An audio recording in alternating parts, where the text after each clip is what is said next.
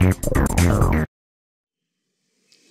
everyone, my name is Sriraj and today I'm here with a small tutorial on Adobe Illustrator. Now this particular tutorial will focus on how to create logos like the one that you see in front of your screen.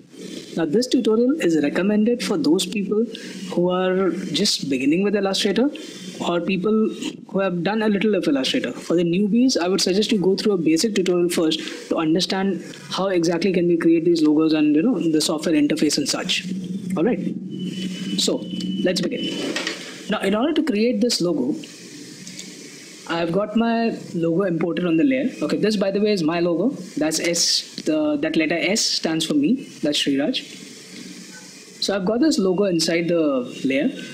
So what I'm going to do is, in my layer palette, I'm going to create a new layer first. Alright. Now if you notice, I've already locked up this layer because I don't want this reference to go anywhere. So that's why this entire thing is locked. So now what I'm going to do is, I'm going to select the polygon tool. Okay, which lies right here.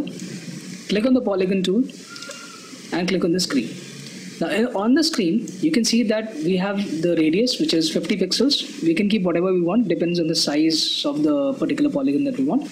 And we've got the sides. Now in the sides, what I'll do is I'm going to opt for a 3-sided polygon. Now a 3-sided polygon is a triangle. So I've got this neat looking triangle. I can see that the size is a little small, so I'll select my selection tool, click, press shift and scale it up to approximately this size. Okay, and what I'm going to do is I'm going to remove the color, or I'm going to hide my fill color, or I'm going to set my fill color to none and select my stroke color and change the stroke color to black. Okay, something went wrong. Okay, change to white. So let's select my stroke color and bring it back to black.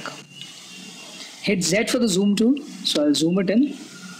Alright. Now as we can see that we have got this neat looking thing right here. Now what I'm going to do is I'm going to divide this guy into 2 parts. So for that I'm going to select the shape here. Select my add anchor point tool and click right here. So this way I've got another point here, and now what I'm going to do is press the shift and the up arrow key and drag my points up a bit.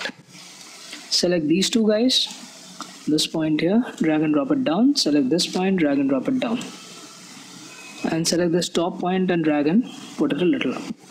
So I've got a precise logo shape ready with me. Now what I need is, I would need this S shape. Now this is not a normal letter, as you can see.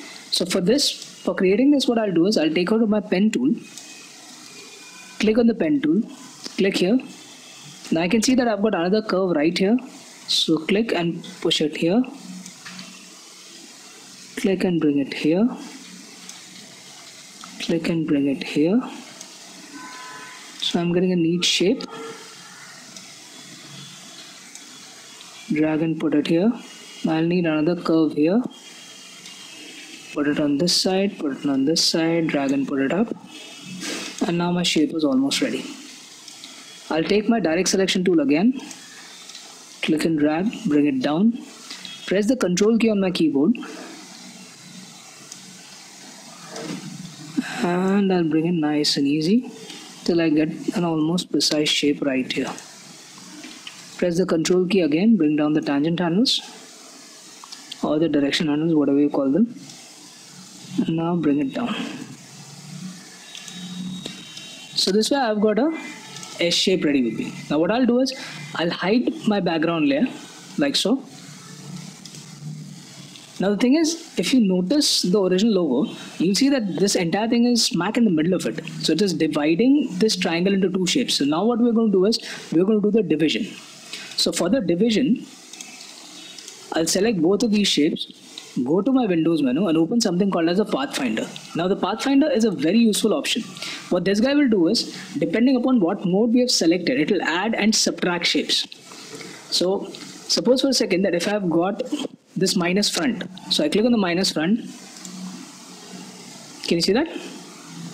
So automatically I've got this entire thing coming out right here.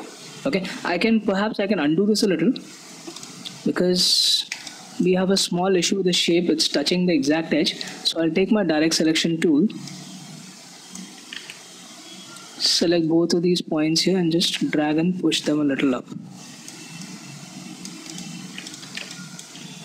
Again, select my selection tool, click on the minus front. So now we've got a better shape coming up. Now I want two different colors here. So if I select the shape and I fill in a color,